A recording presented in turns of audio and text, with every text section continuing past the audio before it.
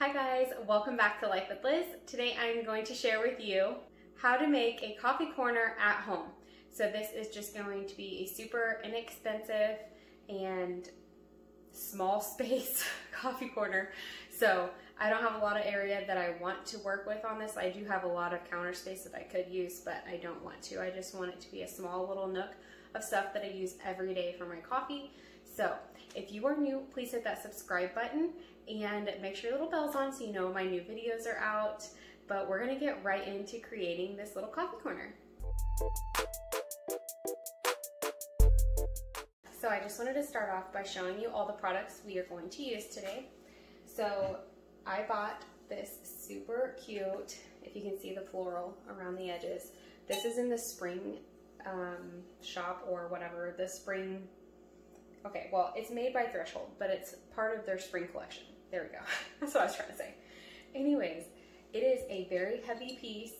It is super nice, and it was only 15 bucks, which I feel like is a steal for like a pedestal like this. So from my research, that is a great deal. So when I seen it, I had to grab it up. Then we are also going to be using this. I cleaned it out so it's a little foggy, but we're also going to be using this for our white chocolate syrup that I use in my coffee.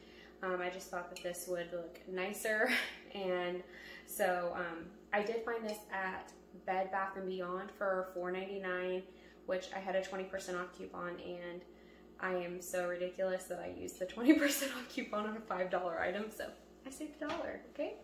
So anyways, I paid $3.99, and it's a great deal because I was looking them up in store. This is 16 ounces, it is glass, but whenever I was looking it up in store, Amazon had them, but they were, an 8-ounce one was 10 bucks, so this was awesome.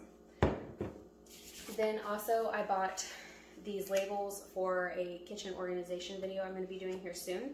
It's going to be in April, but anyhow, so I had bought these labels for that, and I am also going to use them for a couple things on the coffee bar. And then I have been using a French press for probably at least a year, and I'm doing that because the same coffee maker I had a year ago, and it had went out on me. It lasted me a year. There's a year warranty, but it lasted me pretty much as long as the warranty. But anyhow, so I just went ahead and picked up another one. They're only 20 bucks, so I mean, if I have to buy one every year, that's fine.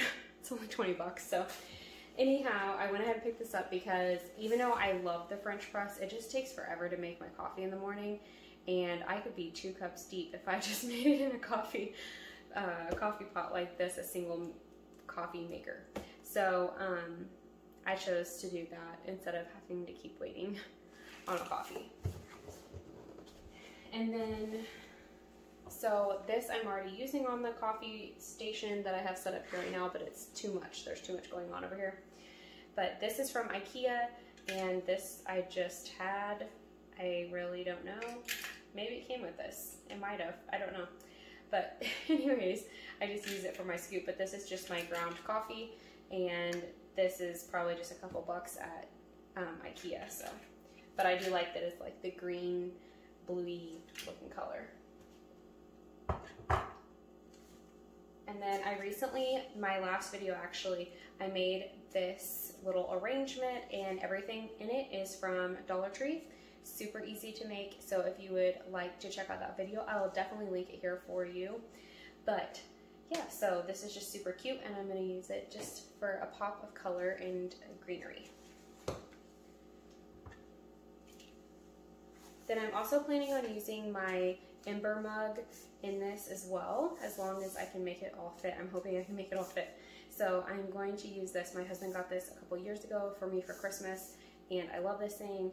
Keeps your coffee warm longer because it is actually electric. So I just have to charge it on a charging pad, which I'm hoping to be able to tuck in the back corner, and I can just charge it when I need to and then put it back on the pedestal whenever I'm done.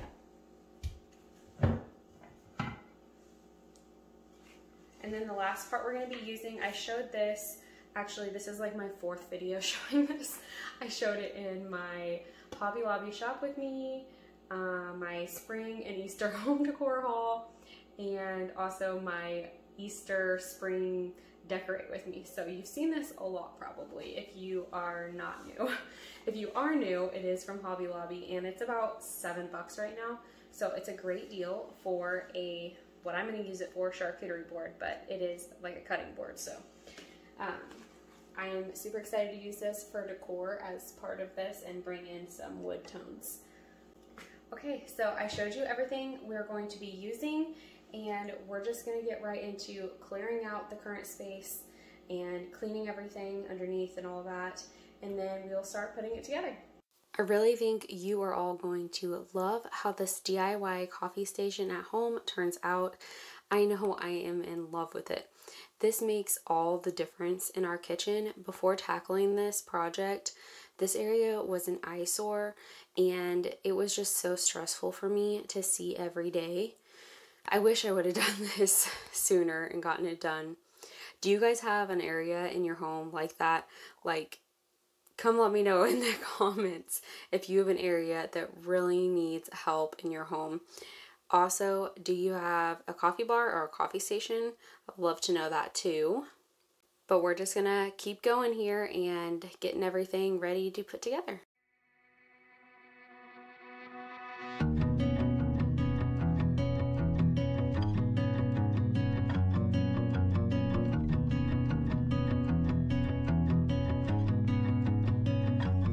Driving down the road that I grew up on once again. It's when I pass your door, the memories come back again. Pictures of us flooding back just like a wave. Makes me wonder what happened, what you're up to today. Remember when we stole your mother's car, we drove for days. Teenagers with too many feelings and rage. We were higher than the ceiling, middle fingers to the sky. I remember thinking if I only could stop the time. If you're new around here, I just wanted to say hi and let you know that here on my channel I do a lot of cleaning, organizing, decorating, and DIY type videos, as well as I share a lot of recipes and grocery hauls. So if any of that interests you, go ahead and hit that subscribe button and hit the bell so you know when my new videos are out. I would love to have you guys be a part of the Life with Liz community. And this is my favorite skinny syrup to use, the white chocolate. And I was buying this on Amazon, but it's actually a lot cheaper to just go through the website. Even though you're paying shipping, the per bottle price is like less than half of what it is on Amazon. So definitely go to their actual website, but the white chocolate is definitely the best flavor. Way back when we didn't care what they said. People could stare, I didn't give a damn, cause all I needed was my friend. Way back when, way back when, way back when. Look how simple and pretty it turned out to be. If you enjoyed this coffee bar corner in a small space, please give it a thumbs up. Remember to come down to the comments and let me know what area in your home needs to be redone. And if you have a coffee station or a coffee corner, if you are new, please hit that subscribe button and make sure your bell is on so you know when my new Monday, Wednesday, and Friday videos are out to motivate you. And thank you all so much for watching. I hope you guys have a wonderful weekend, and I'll see you all back here on Monday with a brand new video. Bye guys.